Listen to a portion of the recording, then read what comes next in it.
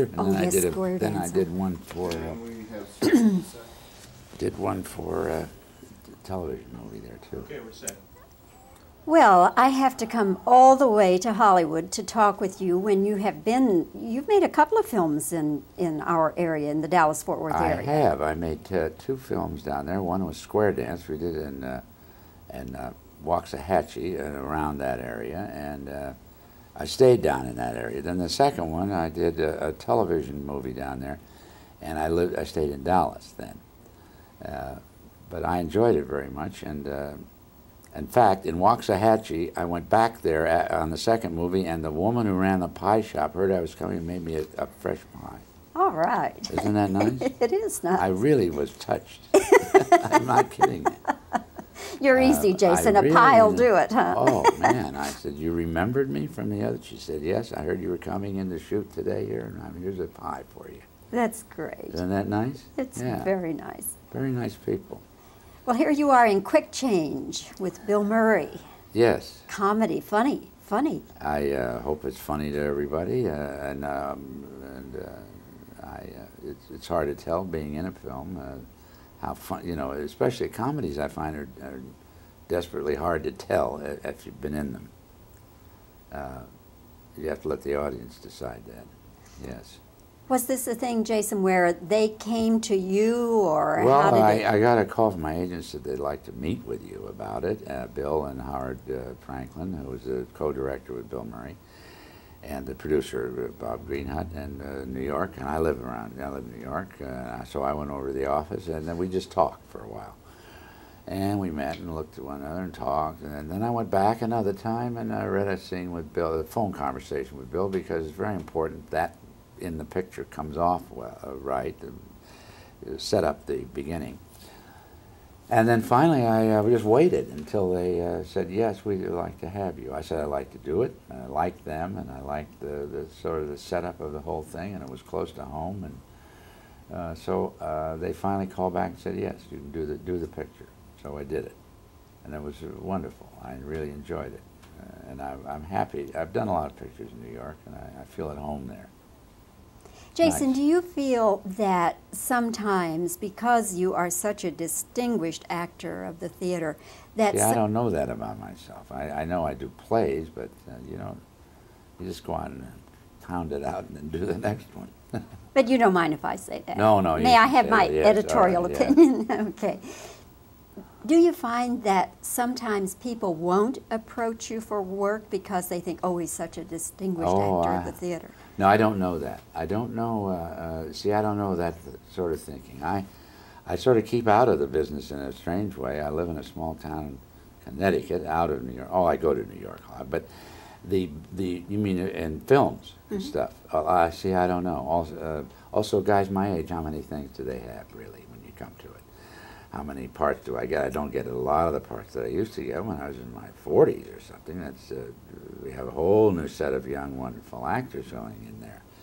So that, in a way, but I don't know what the thinking is. There's new thinking every week in the film industry and the television industry, I'm sure. So one week I may be very hot, or 1 month, and another never heard of. You never heard of them, you know. You don't know what's really going on, and I don't keep tabs on it. I don't read the trades or any of that stuff. I sort of stay in my own area, you know, and live my own life there with my family and my town. One of the films that I get hooked on every time, if I'm flipping around and I see it there, no matter how I try to go on about my business, I'm hooked. All the President's Men. I love that film. I love your performance. Oh, that was a wonderfully made film. Someone else was saying that there was a teacher that shows that in history class, as a, you know, about to high school students of what happened at Watergate, because they don't really, now they don't remember. And he said that film always strikes him, as you say, they love that film, and the kids love it.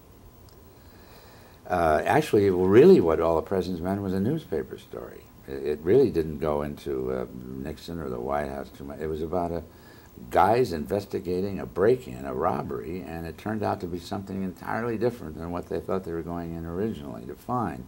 And it's about their adventures, and it had to be very true. Because if we'd have done lied a lot and dramatized it and all that, then the Washington Post itself, as a newspaper, would suffer. If you release a film like that to tens of, they say, the Washington Post is not a good paper, it doesn't tell the truth. If you don't, you can't, we had a big responsibility to just tell what happened in that office during that time. And it didn't go into politics that much. You know, I mean, to Nixon himself or Haldeman or all that business. If you were starting your acting career today, how would you go about it? Oh, well, the only thing, I guess I'd have to go about the way I did before. I'd have to learn something about what stage, I'd try to go on the stage, and I'd try to learn what stage left is and stage right is, and when the curtain goes up, how loud I had to talk to be heard. How to project in the theater, how to make up, how to move. I had a little history of the theater, which a good school like the American Academy in New York can still teach you. And then I'd try to go out and get work, no matter where, get up in front of people. Even if it were amateur productions, anything to get out there to practice exchanging lines and thoughts with another actor or actors in front of an audience, which I think is the best. Just have to keep doing that. It's the only way to do it for me. Now, there are many people, I guess, can say, well, I can just go in front of the camera and do this and do a television, and that may be true. But I would advise any young person to do that, because then they can get a bigger scope of the material they're going to be dealing with. If they do go on a television show, say, in front of, you've got a full script there, too, even though, and then by having this background, you can sort of see it in a better perspective. That's what I would do, but it's a very, every generation gets tougher. My dad was an actor, and he said, you're going to be, he said, I don't know how you're going to make it in New York. He said, in 1910, it was easy. I'm not easy, but it was tough, but now, and I was going in after the war in 1946,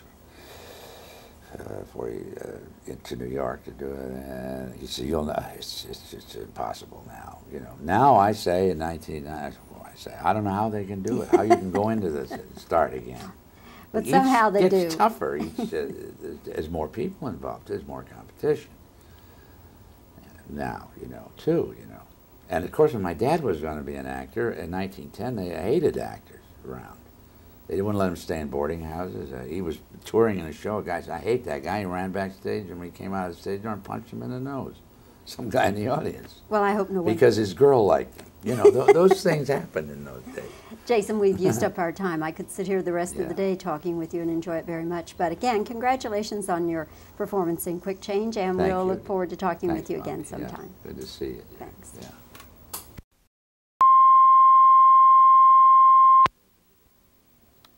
Square dance and another. That was a feature, and then I did I did one for. We have did one for a television movie there too. Okay, we're set.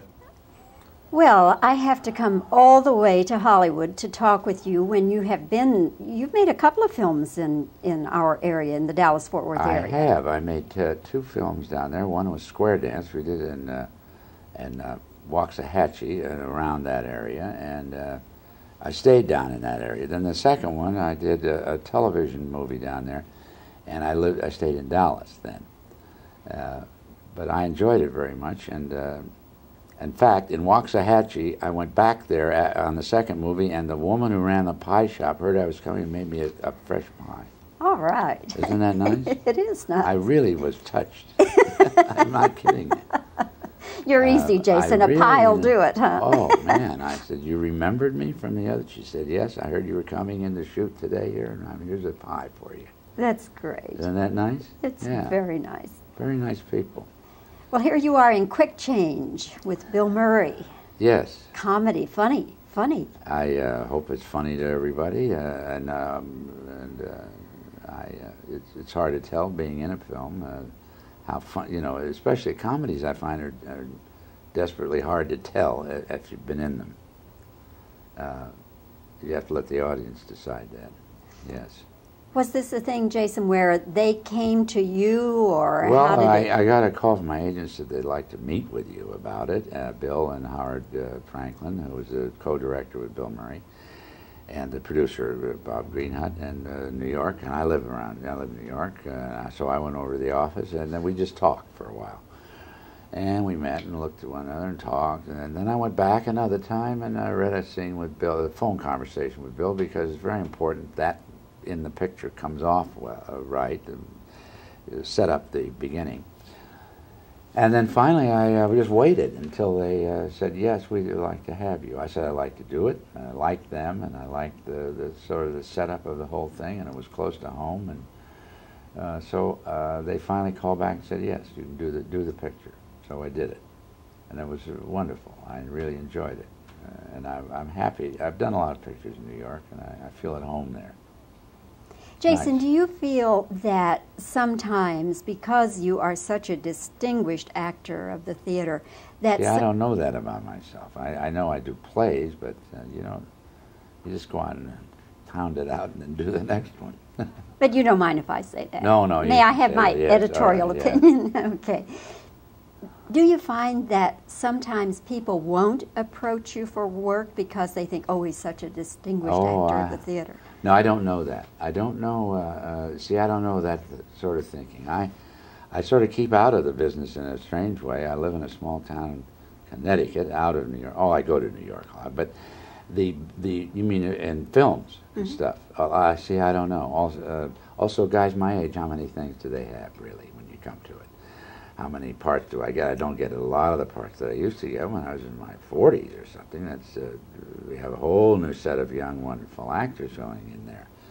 So that, in a way, but I don't know what the thinking is. There's new thinking every week in the film industry and the television industry, I'm sure.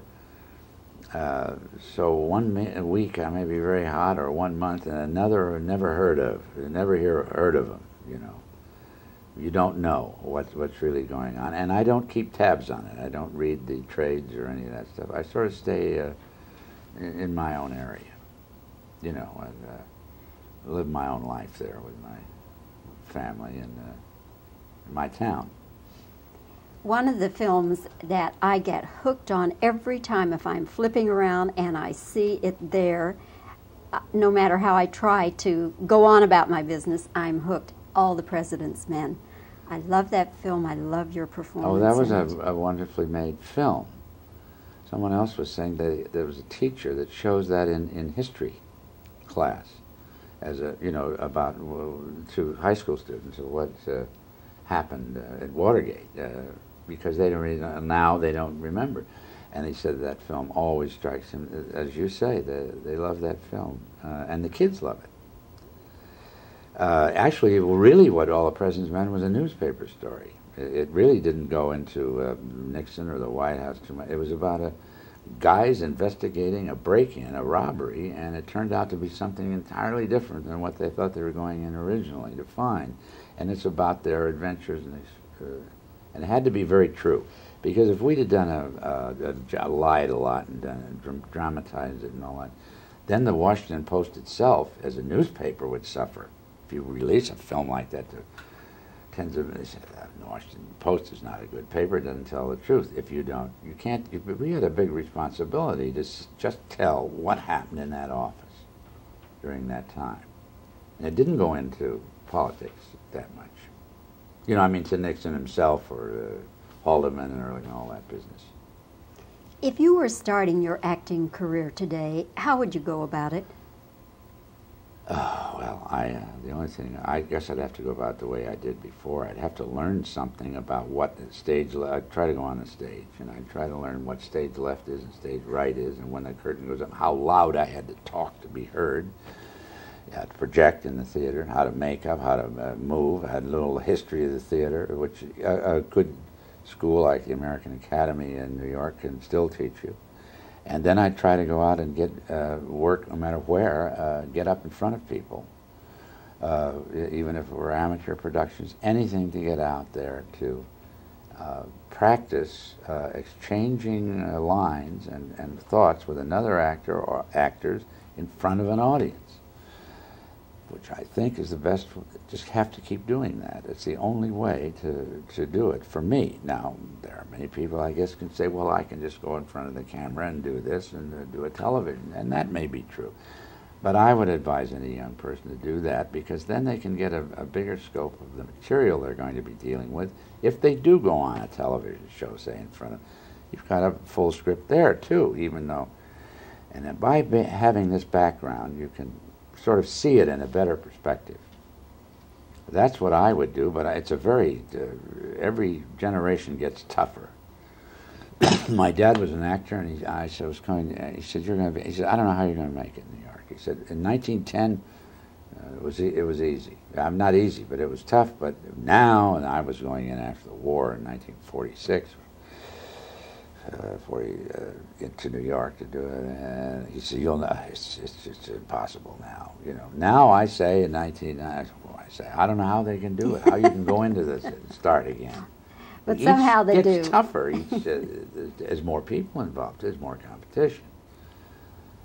Now, too. And of course, when my dad was going to be an actor in 1910, they hated actors around. They wouldn't let him stay in boarding houses. He was touring in a show. A guy said, "I hate that guy." He ran backstage, and when he came out of the stage door and punched him in the nose. Some guy in the audience. Well, I hope no one... Because his girl liked him. Those things happened in those days. Jason, we've used up our time. I could sit here the rest of the day talking with you and enjoy it very much. But again, congratulations on your performance in Quick Change, and we'll look forward to talking with you again sometime. Yeah, good to see you. Thanks. Yeah.